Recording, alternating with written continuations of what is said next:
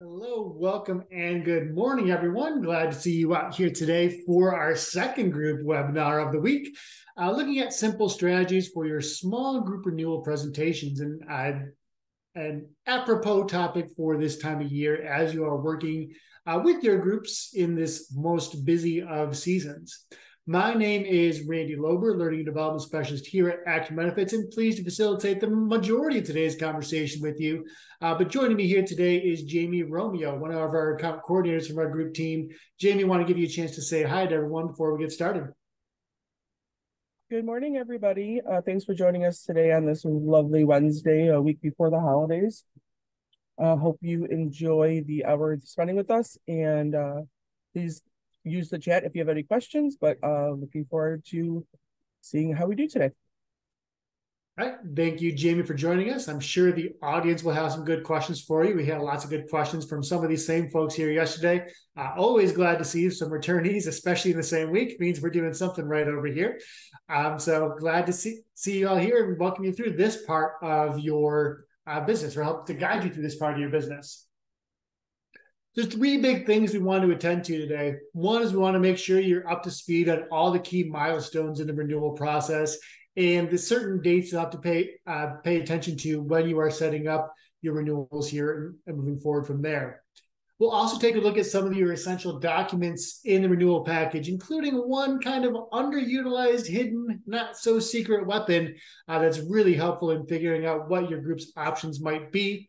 And we'll also take a look at a framework to help you plan those renewal consultations, especially if you're newer to the industry. Maybe you're renewing one of your first, second, third groups, or this is your first time through this part of the season and you're working through this process. It can be helpful to kind of know get your bearings about what questions you might want to ask as you go forward. So all those ingredients are where we'll go here today over the next little bit today. So also want to kind of narrow the scope or define rather the scope of what it is we're talking about here today. As insurance agents working in the group space, you know that medical benefits and dental and vision aren't the only benefits your groups have. They probably are interested in ancillary products like AD&D, GET policies, group life, everything else under the sun that you might work with and for your groups provide to them. What we are really focused on here today, and is the bulk of today's conversation, is looking only at that medical renewal. Now, dental and vision will renew at this generally renew at the same time with you as well. But frankly, most groups find those costs rather a bit easier to manage. Medical costs, though, is where you have a lot of creativity and a little bit of flexibility to really provide your group some savings. So that's going to be the focus of where we want to on today's conversation. So let's nail down the timelines here. First of all, your renewals as veteran agents, if you are working in the large group community rated or large groups, that's fun. Thanks for the terminology, Blue Cross. 120 days prior for a large group. So if your group renews on January 1st, their renewal was published 120 days prior to that.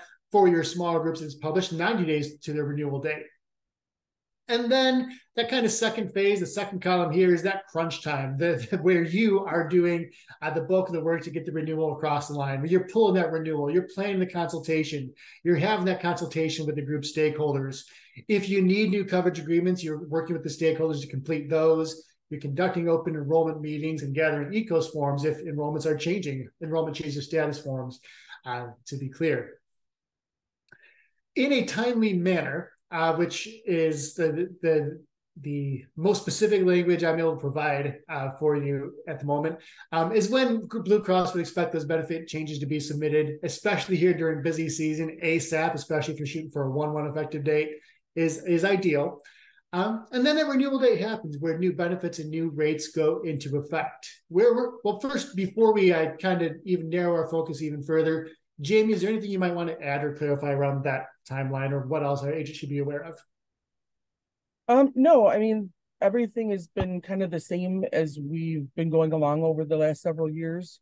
I think the only thing that changes is how we pull them and where we pull them. And I know that we're all still adapting to all of that, but everything is still the same. And I know this is not part of the training, but the fact that we don't do data collection surveys is much appreciated, I think, by the agent community. But it didn't change the release of those renewals. So no, I think everything else is good. Okay. So to really even drill down where we're going to be talking about here today, we're talking about these three things. How and where do I pull my renewals, just in case I need a refresher on that? What are some tips for planning that renewal consultation, and how do I conduct that consultation with my group stakeholders? So we are going to start then with pulling renewal packages when and where, just for a refresher here on that, because there is a fairly new enhancement to OneSource. And by fairly new, I mean in the last year or so, that changes where you can access at least your small group renewals. Speaking of which, for your small group renewals, you will always go to bcbsm.com, highlight that agent feature, and enter your credentials, whether you are the agent of record or the associate under that agent. You'll go to the group half of that nav bar in the middle of your screen and click login. That'll bring you over to OneSource. And when you're in OneSource, there's a few more clicks to get to those renewals. So you can either find your groups one of two ways. You can go to that search bar up on the top and start typing either the customer ID or the group name up there, or you can simply click on My Accounts, which shows you all of your book and all of your prospects in the small group market. And you would simply click on the group you are interested in exploring. Note here that in the OneSource platform, everything that is blue is a clickable link. So if these were not obscured, you would know, for example, that those are all active links. You would see group names. You could pop right over to their group profile. To pull those renewals, they're located in a rather friendly place for you. If you go over to the package summary highlighted there with the red arrow, you're going to see two buttons. One is the group renewal package, and the other is the agent renewal package. Jamie, keep me honest here, but the group renewal package actually has a bunch of marketing collateral and educational pieces in it. The agent renewal package is just the one that has just the renewal documentation, just the facts, man. Is that accurate, or do I have that reversed? Sorry, I lost my screen.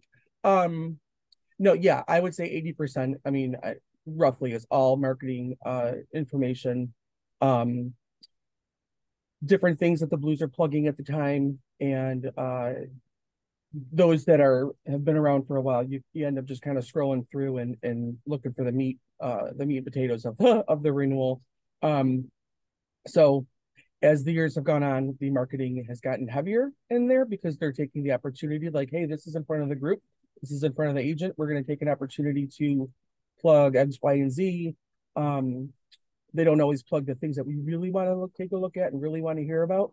But nevertheless, yeah, the renewal for small groups always go through to OneSource. If you're not able to pull it, put in a OneSource assistance request to let the tech area know that you're not able to pull that renewal. Large group community rated, you're going to find an eBookshelf. Not going to be an agent in the OneSource area. So yeah, there's different areas that we can pull this information, but OneSource is a great use to pull the renewal. Plus, it gives you that nice little snapshot on the screen that we're looking at. It gives you a nice snapshot of all the different things, like current plan, what they're going to be renewing with. They'll give you a quick viewing of the membership and all that kind of good stuff. Mm-hmm. For all the gripes one may or may not have about OneSource, the package summary tab is actually really useful because it does show you all those benefits that are currently in effect and that they may renew over to, assuming there's no benefit changes, of course. So highly encourage you to check that out in case your group ever has questions. You'll always be able to see exactly what they have right there. If you have large group or large group community rated renewals, as Jamie mentioned, you're going to go over to eBookshelf to pull those. So you'll start with the agent tab there. You'll log into bcbsm.com. In your blue nav bar, you'll find reporting and click into eBookshelf reports. And then you will choose the appropriate filter here. Again, for your PPO groups, you're using that 913 or that MOS number for your Blue Cross Blue Shield Michigan groups. For your BCN groups, you'd use that 58 or the NASCO number to find your groups there. And it's as simple as pulling the renewal package that is there for your group. And again, that is only your large group community rated or straight large groups. Small groups will not be found there. Jamie, anything else to add about eBookshelf before we take a look at the renewal package? Nope. That is the biggest thing here is that third screen. When you're looking at for a PPO large group community rated renewal, you're choosing the 913 because that is giving you both the room for the MOS number plus the 4-digit division. You don't need to put the division. The other one that says the 5-3, or well, the other option, I'm forgetting what the other one says, but the other one is for BCN, and that's where you'll see invoices for BCN, as well as renewal packages, and it actually does include small as well as large, and then also rate sheets if a group were to do a group-wide change mid-year. Okay, thank you for the additional clarification. So if we know where to pull our renewals, we spent just a few minutes there. Let's dive into the renewal package and what you'll find there. And no matter how long you've been around the industry, it seems there's always a few questions about these documents. So if you're really here for the refresher, this next part is pretty crucial. So we'll talk a bit about what's in the renewal package. And again, resurface for you perhaps your not so secret weapon when you're helping the group evaluate their options. So the first part you'd want to look at is the RRC, or the rate renewal change. So when you're looking at what does the RRC, or the rate renewal change, do? Well, it shows your changes in monthly and annual premiums, and shows you projected percentage change there as well. And the reason you want to look at this document or provide it to your groups, or they want to take a look at it themselves, it gives them a big picture view of what's happening with their benefits, how many billable members they have, and where any increases or decreases might be happening throughout their whole benefit package. Those are available when the group's renewal is published, and you can always find it in the group's renewal package.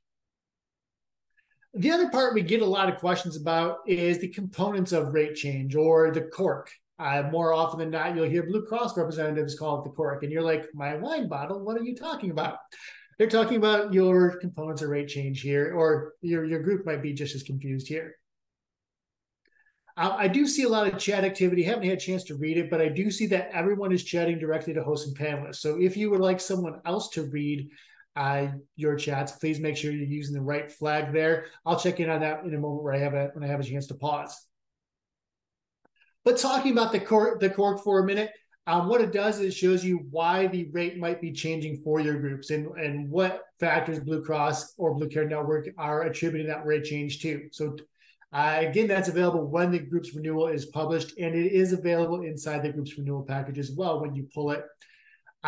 Jamie, if you have more to say about cork here for just a moment, happy to hear anything you had. But we also do have an entire course taught by the wonderful Jennifer Brown in insurability that tells you about all of these components of rate change in some pretty good detail. Jamie, is there anything else folks might want to know about this here at the moment? Yeah, so when it comes to the components of rate change, really it's more or less to direct you to insurability, because we have an article where it is thoroughly explained and what the cork represents, what it means, the definitions of all of those component topics. And then we also have, different charts and what have you. So I know, as someone who's been doing this for a long time, I still refer to this when needed, because really, if you're looking at renewals, that means that you may get this question 1 out of every 6 renewals that you're dealing with, or 1 every other month, or something like that. So it's not something that is spoken about day in and day out like other items that we work with. So I would just really encourage everybody to go into insurability and just type in either the acronym CORK, components of rate change, and you're going to see every single thing that we've created regarding this topic. I'm actually looking at both of the articles, like the top 2 right now in my hands. And I keep these on my desktop for situations when, Randy puts me on the spot to talk about it, or if a question comes in from one of you guys. So I really encourage you just to take a look at that. Thank you.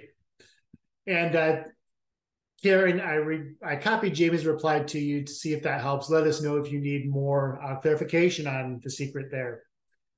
Also inside your renewal package is the benefit summary description. And what that does is it shows you changes, if any, in the group's benefit design or the plan name, which all of your groups will be impacted, all of your small groups, at least your ACA groups, will be impacted by that this year. So this group that might have had a Simply Blue HSA PPO Gold 2000 with elective abortion rider now has in 2024 the 2024 Simply Blue HSA PPO Gold option 2 with the elective abortion rider. So all of your groups are seeing a product name change. That is something handed down by DIFS, where DIFS says you can no longer have product cost sharing information inside the product name. So Blue Cross had to kind of rework the naming throughout their entire small group menu. So good talking point for you to have in hand as you're coming to your groups with renewals. This document really does help, though, to show the group of any changes to each of their benefits. Again, it is created when the renewal is published and is inside the group's renewal package. And it's important to point out, though, for this group in particular, their deductible has gone up from $2,000 to $2,500. And you'd see some other changes here as well. So always a good idea to maybe go through that or help the group go through that with a highlighter or so to point out some of those big changes that you might want to be aware of if they make no changes to their benefits, if they renew as is.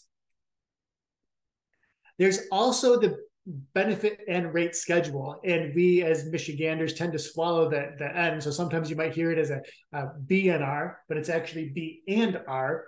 And what that does is it details the benefits and riders that will be in force upon the renewal. And it gives you information on all their age bands, if it's truly a small group, or will show you ratings for all the contract types, whether it's single, family, or double contracts, if you're looking with large groups. This is a really key document for you because it helps you confirm the correct benefits, that the group is renewing the correct benefits with the appropriate riders. And again, that's available to you inside the package. And by way of illustration, if you're in the small group space, you'll see these age band rating charts show you what the group could pay or the members would pay for medical and pharmacy coverage, dental coverage, and vision coverage, again, when they're member level rated here, and show you the total for all the benefits that the group offers to them.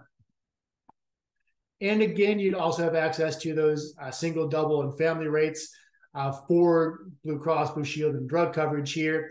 And down at the bottom, actually, of your large group renewals, you would see your RRLs. And Jamie, are you able to talk to us a bit more about RRLs and how they impact the renewal?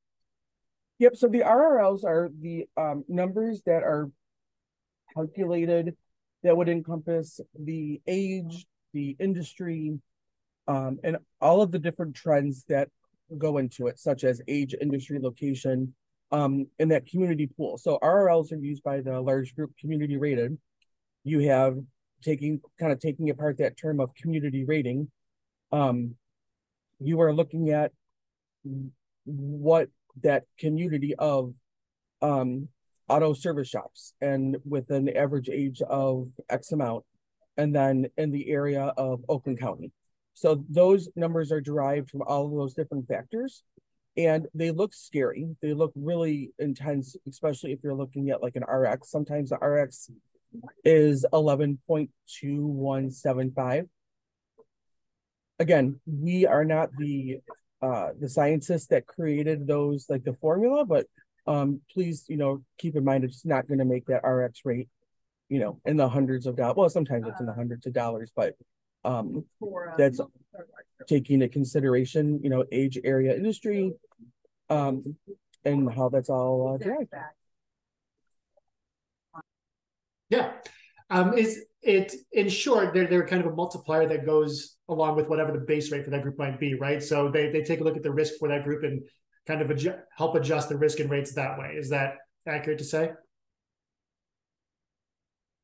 Most definitely. Yeah, they have the base will always be there, and then everything just kind of gets altered, and inflation and all the other factors that go into what our rates look like. Yeah, it's harder to describe. Yep. Without it getting really, really wordy and very defined. So to just say it casually, you have your base rate, and then you start factoring in all the other age, industry, and location. Okay. Thank you. Let's also talk for a moment here about your not so secret weapon. And every time I've given this presentation, there's always a few of you, and I'm going to see it in the chat. I know I will in a few minutes. I'll go, oh, that is really cool and really helpful. Let's talk about mileage charts here for a moment. And what those do is they show the estimated percentage change when the group makes a change to a different plan. Now, it doesn't show you across carriers. It doesn't show you what happens if I move from a Blue Cross Blue Shield plan to a Blue Cross Network plan. But it does show you what I could expect if I moved among Blue Cross Blue Shield plans or among BCN plans. And the real value for your groups here is it helps you and them develop either budget or benefit similar alternatives when renewals come. So they can decide what types of things they might want to make changes to. Again, that's available when the renewal is published, but it's also always available inside insurability. Would highly encourage you to either screenshot this article number or write it down, MP00128, because it will always take you to the mileage charts that are currently in force for your groups. And Jamie, correct me if I'm wrong, but these don't always appear in small group renewals, though they do appear in large. Is that accurate? Yeah, that's accurate. Actually, this is one of the first years. I don't remember them being in the small group renewals last year, but my memory isn't what it used to be. However, it is a great feature that they started to include those in the small group, because that's where we see more of the jumping around when it comes to, obviously at renewal time and non-renewal time, because those smaller groups are the ones that are getting hit with a smaller, any percentage increase. The smaller group's going to feel it more so than that larger group. So no, this is fantastic. This is a great, this is one of those ones that you want to laminate it once you've enlarged it, keep it in your bag, or whatever it is that you use for renewals, because this is one of the charts that we covet. We are very thankful that we have this. Yeah, and we'll spend some more time with the mileage charts here in the last third of our presentation. But I want to check in with our agent community here for just a moment. We have a number of veterans here in the room, so I want to hear from you. What have we missed, or what tools do you find most useful when you're helping educate your groups about the renewal? Do you lean on the B and R? Do you lean on mileage charts? What is most helpful for you? What knowledge can we share with everyone else here in the room about how you understand and educate the groups? Go ahead and take a few moments to type a sentence or two in the chat. And like clockwork, I've reminded you of mileage charts, and one of you privately messaged to us that says, oh, yeah, that was useful. That is a good reminder. They're thankful that it's included. Also seeing other people looking at the components of rate change and being able to describe to the group exactly what's being changed there. Londa mentions that the mileage chart is the starting point. Then you can help narrow down from there to specific product quotes. And we'll give you some options for that in a moment. This is a great segue, Londa. There's any other strategies that are floating around out there, happy to see those as well. Shelley endorses Londa. The mileage chart is a great starting point here as well. We think so too, which is why we're going to dedicate the last third of the presentation to that. Please feel free to keep those coming if you're still got your typing fingers working. But let's talk a little bit about how we can plan and approach that renewal consultation. Admittedly, this session might be built for folks who are newer to the industry, newer to navigating renewals, but never a bad reminder to have. And I also can highlight some of the ways you can use that mileage chart to build conversations with your groups. So when you are building or designing that renewal conversation, there really is and can and should be a design to it. It should be a thoughtful conversation where you're walking the group through their options and figuring out what you might narrow down for them and to them and present to them. We think there's probably three big questions you need to consider. One is, what are the group's goals for offering benefits? Second, how are you going to communicate about that renewal to the group? And third, what options should I bring to the table for the renewal consultation? I'm not going to bring them all 100 some odd plans, right, to quote and requote, because that's not a good use of my time or a good use of the group's time to look at all those.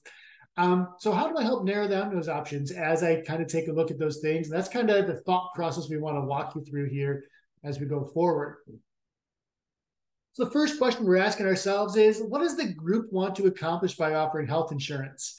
Some of you might work with groups who really see health insurance as an obligation, right? So all they want to do is say, yeah, we offer health insurance, but it's a plan that's not very benefit rich, and it's got a sky high deductible. And no, we're not contributing to your HSA, but we offer health insurance. Some people, other groups see it as a really powerful talent attraction and retention tool, right? So their attitude toward benefits might impact what you bring to them. There's also some good data you can get from employees and enrollment numbers there as well. What do employees appear to value when they're electing their benefits? Are those employees going more toward the higher deductible plans? Do you see employees gravitating towards silver or gold plans? What do those enrollment trends tell you about what employees might want out of their coverage, and how does that impact what options you might present?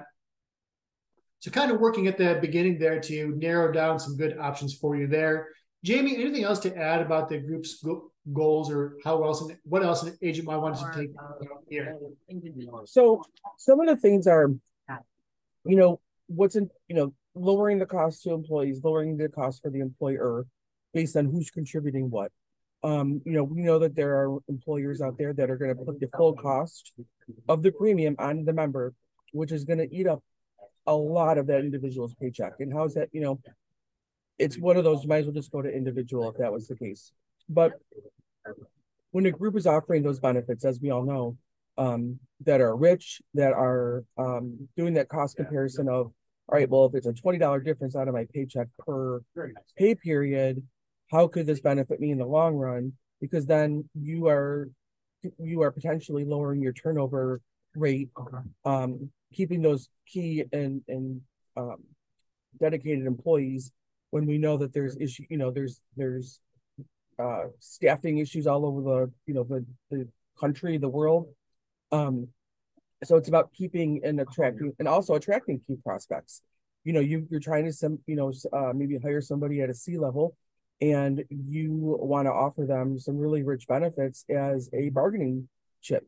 And that's where the whole having a base and a buyout plan could come in. That's where it could be with contributions. I've been getting a lot of questions lately about what's the minimum contribution for a small group. Well, there isn't a minimum. The group can contribute 0 or they can contribute 100. The minimums are on the larger group side. So when it comes to this, to kind of figuring out the plan, it's just kind of projecting, looking forward, looking out of the right now and what's to go forward. That's what I take away from that. Mm-hmm. Absolutely. It's all about finding options that, help the group balance the competing demands of managing their budget, but also attracting employees. And every group has their own philosophy with that, as our experienced agents here well know. Second thing you want to think about is communicating the renewal. So now that I know what the renewal is and what the group's goals are, how would I talk about the renewal? Does this group represent, or does this renewal rather, represent something that's pretty in line with what I know about the group's finances and where they want to be? Or is this something that might present a challenge to them, where I would have to prepare for a more difficult conversation and have to be creative in some options for saving for them? Or is this a renewal where they're actually seeing a bit of a decrease? If that happens for your groups, yay for them. But if they are seeing a decrease, does that present some options where they might be able to present another buy-up option if they have some money in their benefit budget? So those are some dimensions to explore here as well. And you also want to look at whether there's any factors they can contribute with, they can control within the rate change. Obviously, you can't control that your employee's age, right? That always happens. You'll never have control over that. But there might be some other things or some other health incentives they could put in place to focus their groups, especially or to mediate some of those costs, especially in the large group market. So you're going to always want to ask yourself, based on how I think this conversation could go. Is this a 15% increase and it's going to be rough, or is this a 5% increase that might be a little bit easier to handle? What does that tell me about how I should talk to the group and how I want to frame that conversation with them? And I do want to hear with some of our more veteran agents here. What are some best practices you use for scheduling the renewal conversation? Is it always a call and a meeting? Is it asking for the meeting right away? How do you find it to be most successful for you and the group to schedule that renewal conversation. See some private responses coming in here as well. One of you says that we should, it's always worth a call to schedule that meeting. Some of you say you might give an email to schedule the meeting here. Shelly is in the email follow up with the call can't. Londa says she schedules that face-to-face meeting. And, there's a lot of to be said for that face-to-face meeting, because it is, as your opportunity to get that one good solid hour and a half of the stakeholders' time every year to remind them and showcase the value you bring to them. I'm not going to pretend to tell you how to do your business by any means, but there is a lot of value in demonstrating your expertise when you're working shoulder to shoulder with someone. So wherever you can, always a good idea to be proactive about this communication and reaching out to your agent or to your stakeholders here. We also want to talk a bit about bringing options and how you figure out which options you're going to bring to the table. So as Jamie mentioned a bit earlier, there is no minimum contribution here in the small group market. So one way the group could help manage expenses, one way or the other, right, to either increase their expenses or decrease their expenses, is modifying their own contribution strategy. Maybe they see a moderate increase. They don't really want to pass that on to their employees because they're trying to hang on to them tightly. So maybe the group eats a little bit more of that premium cost in the next plan year. Vice versa, maybe they are seeing a bit of an increase. The company itself doesn't have the budget to cover those premium increases, but they want to pass it on to employees. That's an option too, right? It's nothing you're going to find on the mileage chart, but it's always an option for your group. The other thing we should always point out, especially if you have a BCN group, you can always, in select counties at least, look at PCP focus riders, which generally, but not always, result in a 6 to 9% savings on the group's premium. And again, that PCP focus rider narrows the amount of PCPs available to them, but it keeps the same broad network of hospitals and specialists available to your group. But that is always an option there as well. Jamie, before we dig into the mileage chart, anything to add about contributions or PCP focus strategies here? So when it comes to PCP focus, if there are groups that are interested in entertaining that plan, right now for the time that we are in the small group market, you can reach out to us, or you can go through OneSource and request what's called a disruption report. This is a report that BCN will provide based on your group to see which doctors would be disrupted. So the action of the purpose of the report is in the name, to see how your group would be disrupted by the change in network.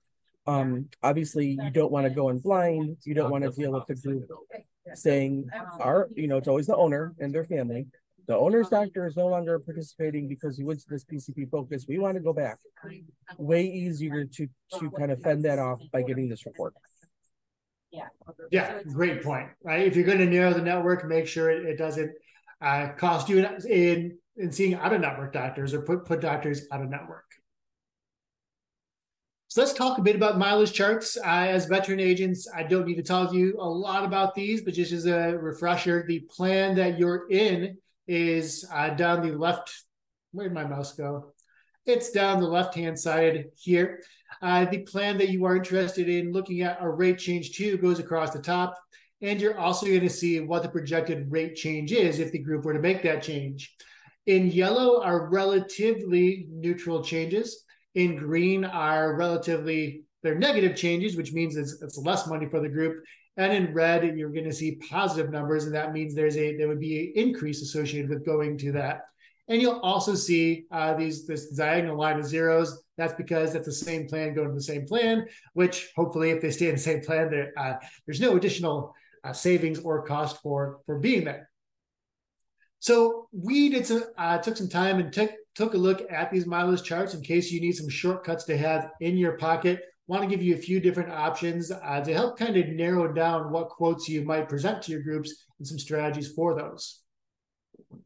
So one option you always have by looking at the mileage chart is keeping the same product line. So staying in Simply Blue or staying in Community Blue, keeping that same metal tier and choosing the next highest deductible.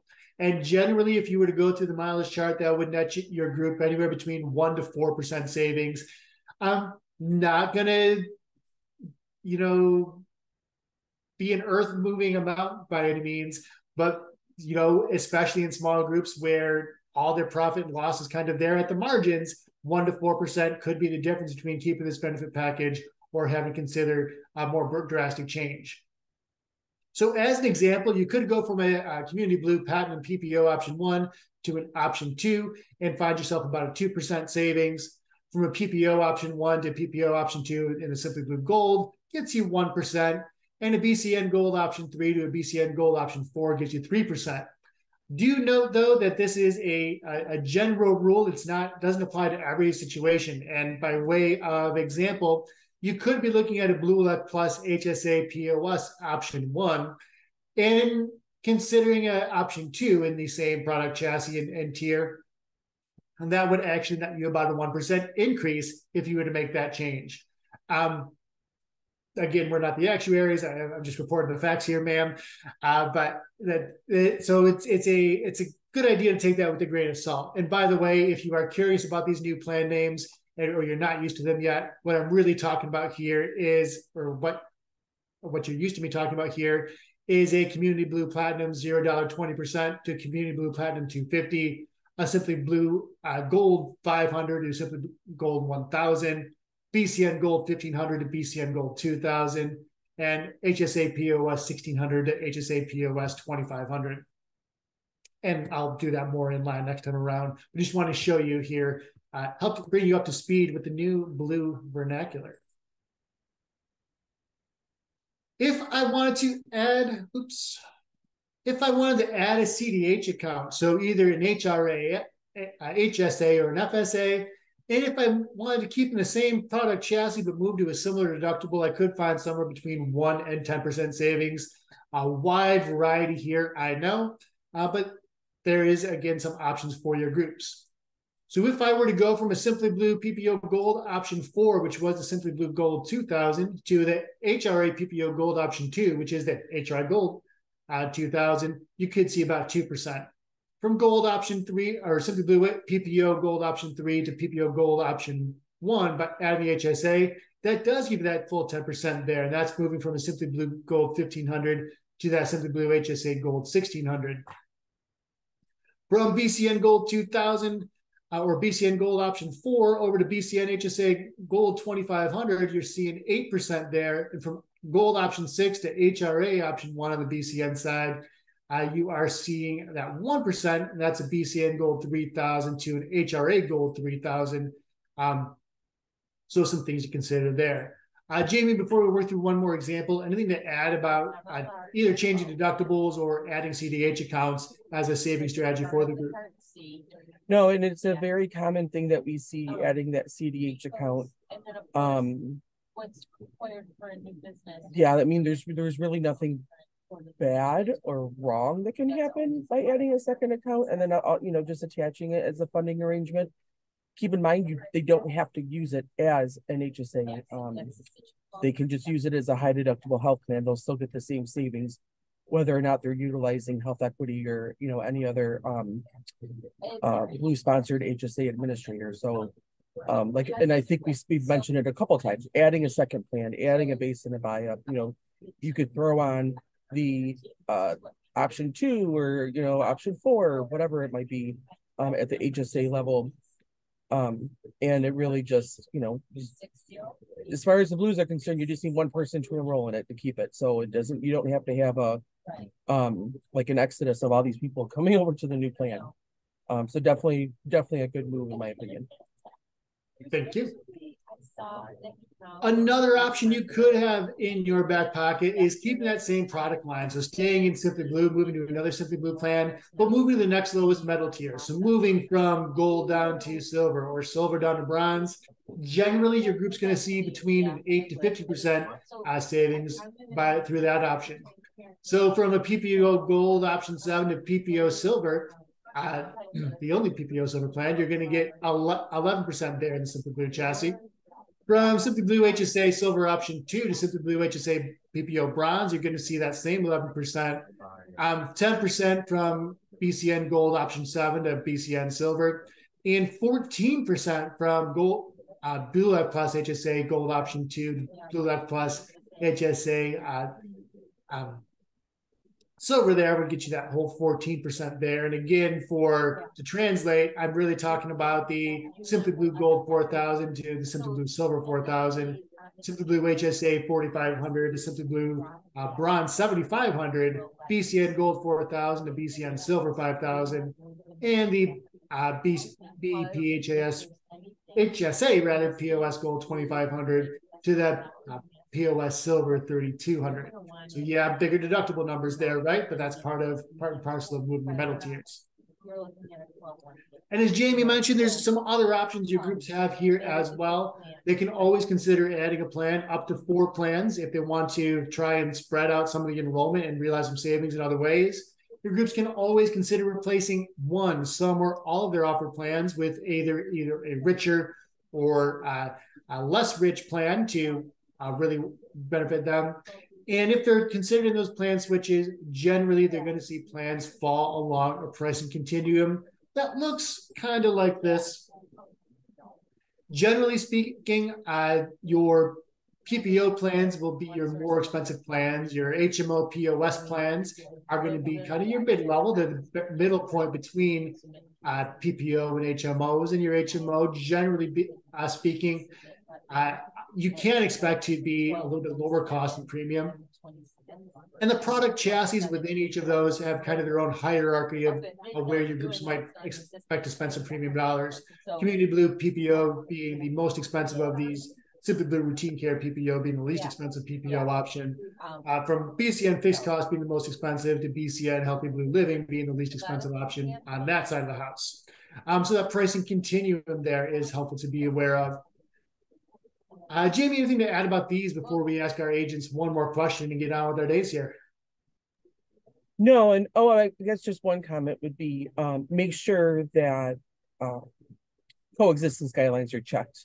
The system does prevent you from putting 2 plans together that cannot exist together. But when showing the plans to the client, you wouldn't want to see you guys get in a predicament where you show 2 plans, they love the situation, but then it gets to one source, you're submitting the group and it can't go through because of the 2 plans can't live, not being able to live together. There's not a ton of them, but it's one of those things, like if it's going to happen, it's going to happen. So just, be mindful of coexistence guidelines. Again, that's another document that is on insurability that you can pull. That's a nice desktop little chart that has it all color coded on, like the red is obviously a no-go, and then the green in that document is the ones that can live together. So just something to keep in mind when presenting those plans. And if I may, there's a lot of good things to say about one source, but it is one limitation is that they don't tell you that you're breaking coexistence rules until you're going for the enrollment. You're trying to sell that quote, right? Not to toot our own horn, but Coverage for Companies does have coexistence guidelines built in the quoting phase. So you cannot show 2 plans in Coverage for Companies that they can't live together. So that could be a good option for you if you're looking to investigate that. But we've talked a lot about some strategies you could use to bring your groups and figure some things out. What I do want to know is, why might it be dangerous to have any one of them as a go-to? So why might it be always dangerous to say, group, you don't like your renewal, I'm going to bring you down to metal tier and save you some money, or vice versa? Why is it dangerous as an agent to have one strategy that you always fall back on? Or why could it be dangerous to have one strategy you always fall back on? Yeah, Wanda, love the answer. Clients are not one size fits all, right? So we give the back end of this presentation as some places to start your conversations, right? Or some places to get your mind thinking about where you might want to go. But your client may not want to go there. They might value benefits more than you think they do and find more money to allocate there if they're seeing an increase, right? So always approach those conversations with an open mind. Encourage you not to have that one answer in your back pocket. Jamie, anything else to add on that before we wrap up here for our session here this morning? I actually wrote down in my presentation when I was doing my prep for it is exactly not always one size fits all. So I basically almost paraphrased I did paraphrase what Londa was saying. this can lead you, if you're a one size fits all type of, agency, that might lead people to find someone who's more flexible with their offerings, more creative. I've heard agents, and I was just talking about this with someone not long ago, was I don't like Blue Cross. I'm going to take all my groups to priority. Yeah. That's not a real great renewal method to go with, because that may not work for your, for a handful of the groups. And that's a pretty aggressive mindset to have, because they don't like something. It's not about what the agent likes, it's about what the group likes. It's, yes, you have to feel comfortable with what you're selling, but what fits your group? So that's something that whenever I would hear that from an agent, I was like, okay then. Well, all right. Yep. But while we have your captive attention, I think echoing Londa's comments, work just well for most situations. Your clients are not one size fits all, and it works even better for you to build that long-lasting business relationship, that personal relationship, when you really come in as a partner and not just a here, sign this robot, as it were. Before we go here today, I do want to give you a parting gift. It does capture a lot of the conversation here we have today. You'll see this in the chat in just a few moments, especially if you're just starting out here on this path and maybe you're rethinking your approach to renewals. Kind of captures a lot of the conversation we had today. Ask you some question about how the group thinks about benefits. Ask you some questions about what the group looks like and how they're thinking about things, and helps you narrow down some thinking. And also captures some of the strategies we talked about here on the back end. And I'll put this in the chat for you in just a moment. Good resource to have on hand for you to go ahead and print out. Think through it. Maybe your first 2-3 renewals, you lean on it as a crutch as you're thinking about it. But sooner or later, maybe it becomes second nature to you. You don't even need a process like this. But I'll get that to you in the chat in just a moment or so. And I'll give that to the chat, actually, as you are doing one more favor for me. What I want to know from you, what Jamie also wants to know from you, and she doesn't know this, that she wants to know this, but she does now. She wants to know, what did you find as agents? What did you find most helpful about today's session? And what do you wish that Jamie and I spent more time on? And while you're typing up some answers there in the chat, I'm going to go ahead and put that guide for you in that chat window as well. Okay, so Shelly appreciated the conversation about the mileage chart and additional knowledge about PCP focus. At least I think that was helpful. Hoping that was. Having a refresher on how to find things. Thank you, Londa, for that feedback here as well. Also, again, let us know if there's anything you want to spend more time on, or if there was a 201 version of this class. If we wanted to bring this up a level, what else would you want to see as part of it? Please feel free to include that as well. You'll also notice just above Shelly and Londa's replies, there is a chat from me. That PDF is safe to download, I promise. That is the renewal guide, or the thought guide we put together on the screen here just a few moments ago. Go ahead and get that before we leave here today. Or if you'd like me to email to you, we can do that here as well. Should you have any questions about what Jamie and I talked about today, or you need any help with your renewals, our group team is always here to help. You can find them at mygroupsupport@actionbenefits.com or 866-501-8727. Jamie, before we sign off for the day, any parting words for our folks here as they get back to their busy season? Jamie's thinking about her. Oh, there she goes. Yeah, so I'm actually talking to Carl right now. All right. So I apologize for removing myself from the webinar, but please let us know if you guys have any questions. mygroupsupport@actionbenefits.com is the best way to get a hold of us. We're happy to help you guys walk through things before the big changes come into play. So I don't know if I just completely spoke offline or out of turn what you were just saying, but when I get FaceTime with Carl, I will take it. Yeah, that's fine. You were talking to the big cheese. I get it. You know it. You know it. All right. Then on behalf of Jamie and the entire Action Benefits team, I do want to thank you all for your time and attention here today. I always love the opportunity to spend some time with our agents and help them get that refresher they might be looking for, or bring new agents up to speed. Happy to stick around for any questions you might have. We're going to stop the recording here, so I don't have to edit it out a little bit later.